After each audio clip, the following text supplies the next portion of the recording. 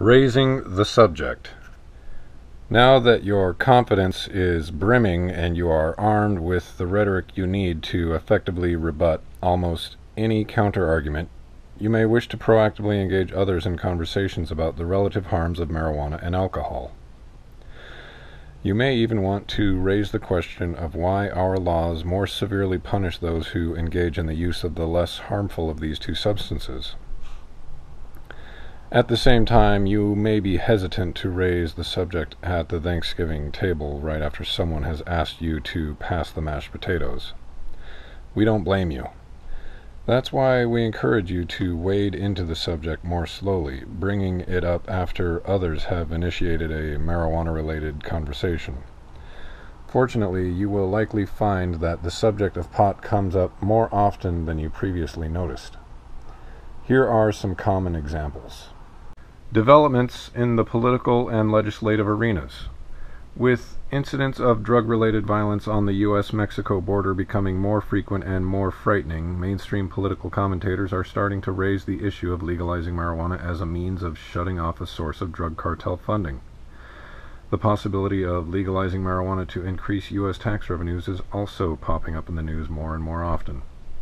Medical marijuana is another subject frequently in the news, as many states work on implementing their existing medicinal cannabis legalization systems, while other state legislatures consider adopting laws of their own.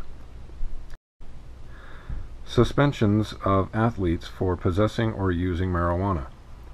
Just during the writing of this book, there were a spate of pot-related punishments in the National Football League, the National Basketball Association, and, of course, the world of Olympic sports, a few of which we detailed in Chapter 6. Some of these players had no prior disciplinary actions in their career, yet they were harshly punished nonetheless. Of course, had any of these players been out drinking at a club instead, there likely would have been no disciplinary action taken at all.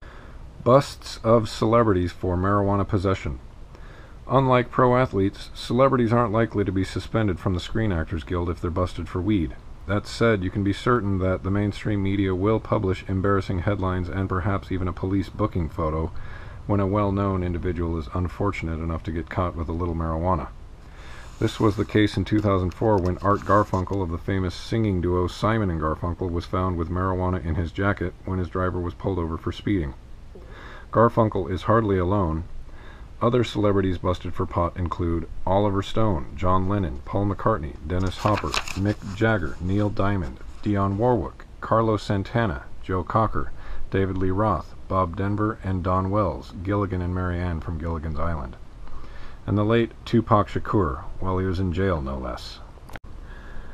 Politicians' children running afoul of marijuana laws. If a young person is cited for marijuana possession, it is not mainstream news.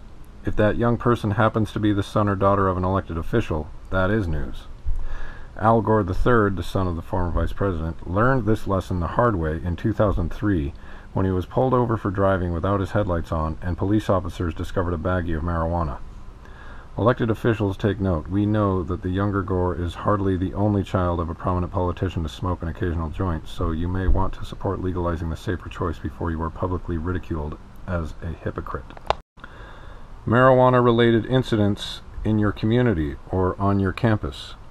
There have been more than 20 million marijuana-related arrests in the United States since 1965. Therefore, it is likely that someone you or your family knows will have a marijuana-related run-in with the law at some point in his or her life.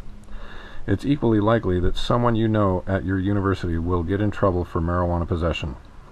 Either situation provides you with an opportunity to publicly defend someone in your community who has been inappropriately punished for making the rational choice to use a less harmful substance.